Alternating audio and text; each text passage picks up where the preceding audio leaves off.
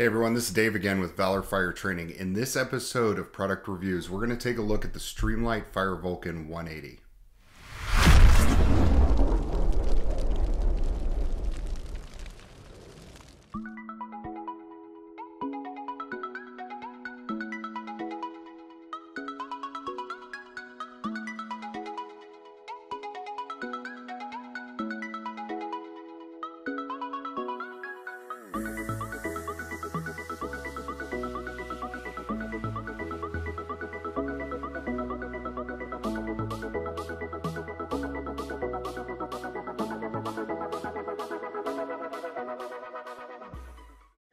So last year, Streamlight came out with their new Fire Vulcan 180. I've been using it for about 9 months now. I've taken it to trainings. We've had it on a couple working fires. I'm a huge fan of some things. I'm not a huge fan of other things. So what I wanted to do was do kind of a side-by-side comparison so that you guys can see the older version versus the newer version. When they redesigned this Fire Vulcan, they kept some of the design features out of the old one, which we're all familiar with. So if you look at the two handles, they're very similar. The other thing that's almost identical is the attachment points. So really balanced. If you wear it with a shoulder strap, super comfortable. It comes with the exact same shoulder strap as the original version. But when we move aside from that, they redesigned a bunch of stuff on this thing. So we're all familiar with the metal switch. It went left and right. You had programmable features. This one offers just a single push button. So it's very ergonomic. When you hold it in your hand, you can use your thumb. And to program it, it's a lot easier. They actually took away some of the programmable features, which I'm totally okay with. This thing, you could program the front light, the rear light. You can make them flash, not flash. This thing, it's really easy. If you push it once, it comes on high. If you push it again, it goes on low. If you push it again, it turns off. If you hold it for 4 to 5 seconds when it's off, it programs the rear lights. So your options are steady on, flash, or off. So Streamlight, thank you, because this thing was confusing as hell to try to program. I didn't ever use all the features, but I know that people would sit there and take 25-30 minutes to figure out how to program this thing to get it to do what they wanted. So they made it a lot easier for us. As far as the rest of the design, this thing had 180 lumens on high and it rocked 80 lumens on low, which was okay. It was definitely bright at the time, but Streamlight figured out how to pack this thing with 1200 lumens on high. I'm going to say that again. It's 1200 lumens, which is insane. This thing is tremendously bright. On low mode, you're going to get 350 lumens, which is still more than what this is on high. And when I heard that, I was super concerned about battery life. I thought, well, if they're going to put that many lumens coming out of this thing, the battery life is going to suck. Or it's going to end up weighing 4 pounds heavier because they're going to have to put a bigger battery. What Streamlight engineers were able to do was pack this thing with 1200 and 350 respectively on the lumens, but they actually increased the battery life. So this one ran for 5 hours on high, 10 hours on low. This one runs for almost 6 hours on high and 16 hours on low.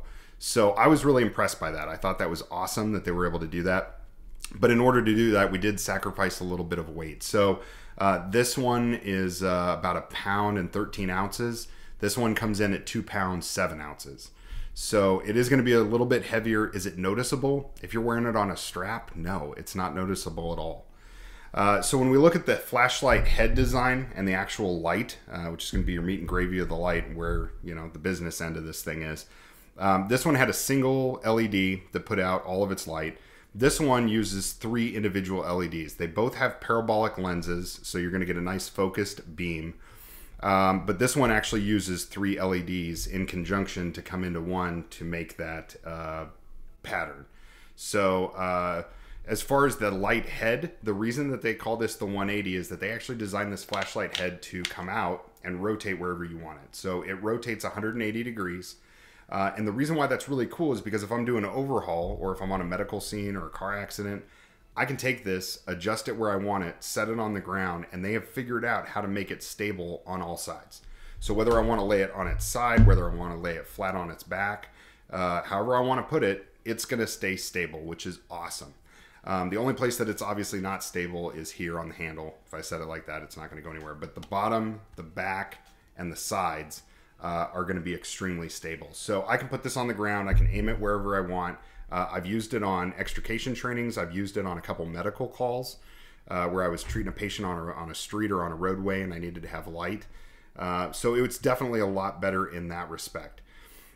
So moving on to the bottom of it, the other thing that they changed is that they took these two bottoms and they flattened this one out, but they also gave it a little bit of texture. So this had the charger mounting pieces, which was awesome because I could hook it in the truck. It was really easy. You didn't ever miss because it had these tabs to lock in.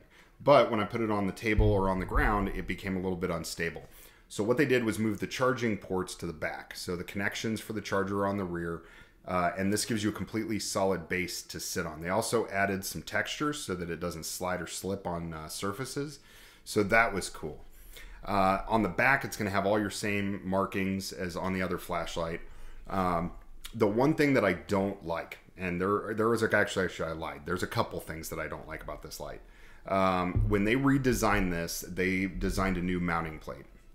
And one of the things that I liked about the old style is that I could take the original halogen version if I still had that mounted on a truck.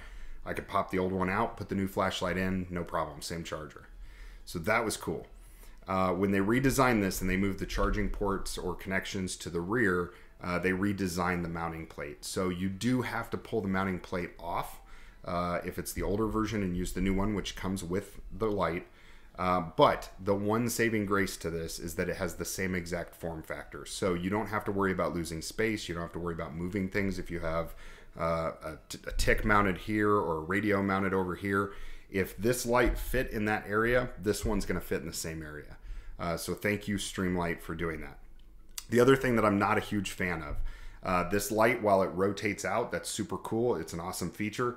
But this locking mechanism that they designed, Streamlight, if you're listening, here's your part. So when they design this locking mechanism and you lock it down into place, I'm not going to do it because I can't get that thing undone. I have to take a screwdriver and pop that tab back up in order to be able to make this thing rotate. I understand why it's there because you don't want to be crawling down a hallway and have the light all of a sudden pop down. So with a gloved hand, completely not functional. Even without a glove on, it's hard to get your fingernail down in there and get that tab to pop back up. So I leave mine in the stowed position up here. I don't ever lock it. It is really hard to get that to pop out. So I'm not worried about it, you know, moving as I'm crawling down a hallway or popping out. It would take a lot of force. So that's not a huge issue. But Streamlight, I wish you would kind of look at that and maybe redesign it a little bit. Aside from that, I think it's spot on as far as the build. Streamlight's always been known for their build qualities, so it's an awesome light in that respect. It has all the same ratings, so you're going to get your Class 1 Division 2, Class 2 Division 2, Class 3 T4 heat rating. It's, like I said before, NFPA 1901 compliant no matter what position you mount it in, so you don't have to worry about that. Waterproof rating, it's still 1 meter. That's fine. I don't plan on scuba diving with the thing, so I think we're okay there.